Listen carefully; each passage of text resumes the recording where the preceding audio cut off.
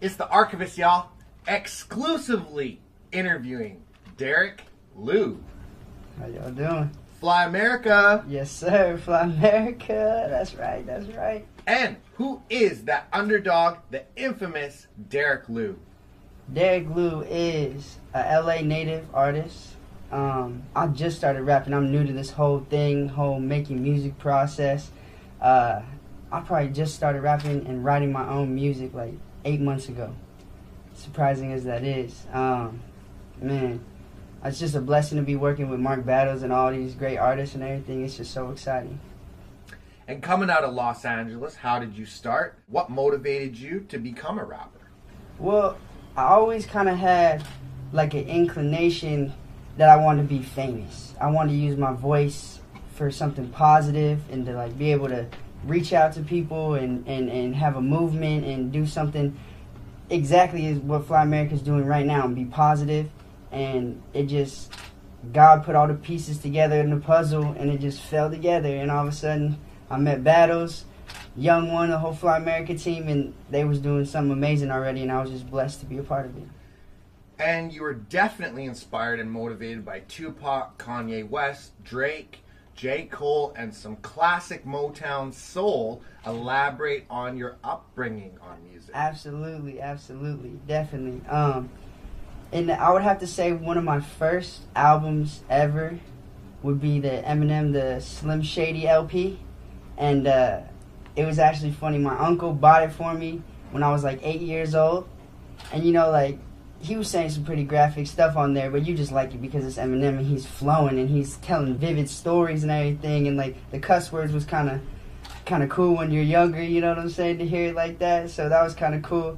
And then definitely into my later years, it started to be J. Cole and Drake and Kanye with the whole just making a great song. Just a whole just music and have a message behind it. And that's just amazing to me.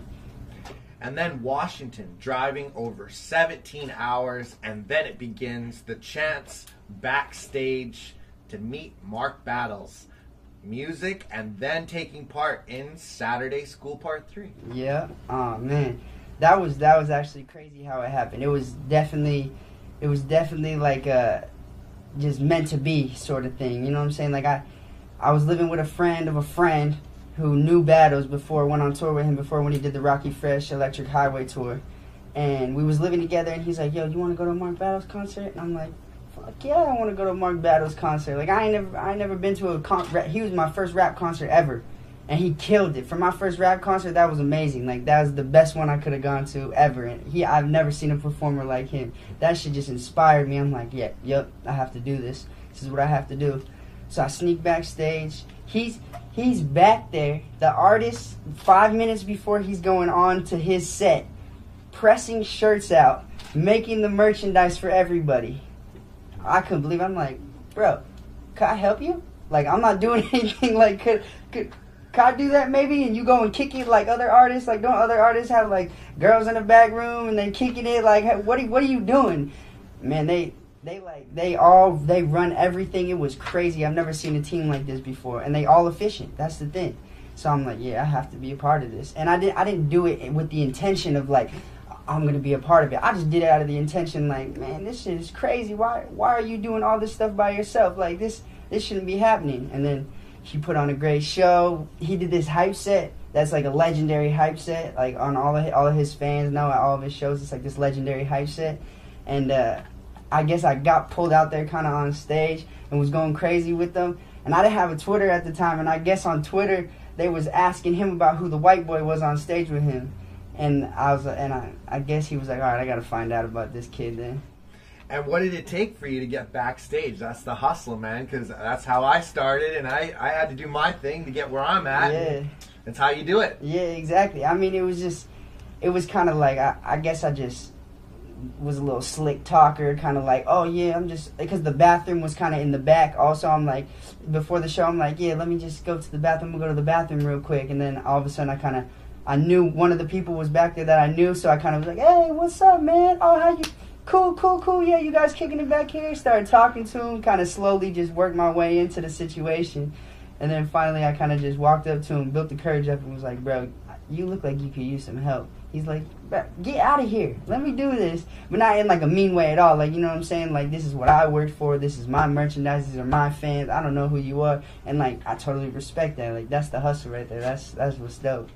And then it begins. A 30-city tour across the U.S. Opening for Mark Battles. Here it comes. Derek Luh. Yeah. That was amazing. That was a blessing too. We went on tour, 30 cities.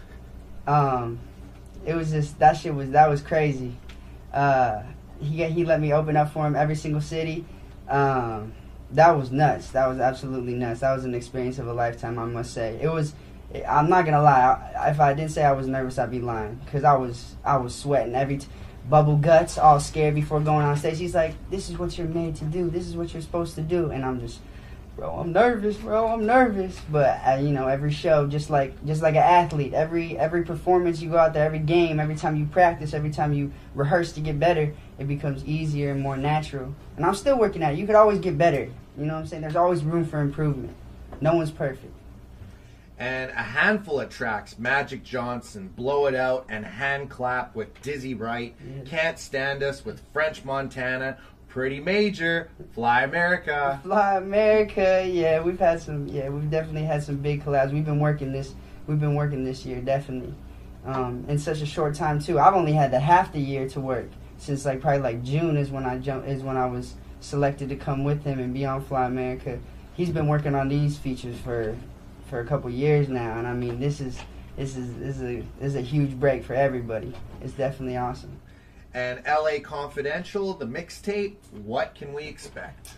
Man, what could you expect? A lot of high energy, a lot of fast rapping, but then also at the same time, this is my first project, so I'm trying to figure out my groove and my niche for my fans. You know what I'm saying? I want to be able to feel them out, so I'm dropping a bunch of different tracks on there just to feel which ones get the best response. You know what I'm saying? And of course I gotta have a lot of that Cali feel and that Bay Area hype, that get hyphy type of shit. You make you want to snap your neck type of shit. Definitely. And working with Wale, Lola Monroe, Jaron Benton, and now 18 dates on the Canadian tour with MGK. Huge. Yeah, that's once again just another blessing. It's awesome. I can't describe it. We only 2 days in, but it's already seemed like the fans are taking a great reaction. We're getting a lot of people in Canada already coming on strong to the Fly America movement. It's amazing. It's definitely amazing. And other openings with King Los and Kid Ink. Anything coming up? Anything coming up? I mean, we're probably after this tour, we're gonna drop these mixtapes. Then we're gonna have Battles album. And then probably gonna go on another tour this spring, and have a lot of guest appearances with those artists, King Los. And Battles has a mixtape with King Los, actually, a whole collab mixtape coming out this month. So. And the best tour and largest crowd you've ever rocked? Probably have to be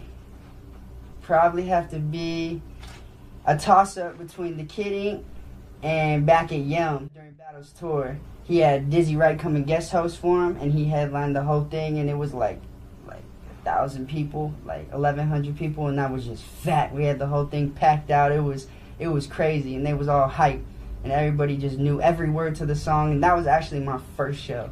So that was an amazing experience to go out there. And your best hip-hop memory you've been part of or contributed to? Oh, man, this whole thing. This whole Fly America movement, that's my greatest memory ever. I remember just being on the couch in LA thinking man, what am I gonna do? Working this retail job, this ain't gonna cut it. I can't do this. You know what I'm saying? I gotta figure something else out. I feel like I got something here, and it worked out the way it worked out. And you have anything to say to Canada? Yeah, Canada, y'all been amazing to me. Thank you very much for welcoming us with open arms. Y'all cold as shit. I'm from Cali, so goddamn, man, I'm gonna come back in the summer. I'm sorry. And got any shouts? Any shout-outs? Shout out to Battles, Fly America, Young One, our manager, Q's, Brittany, the camera lady, and the archivist, man. Thank you. And shouts to the Fly America crew. And this is the archivist, and you already know the name, y'all. Yes, sir.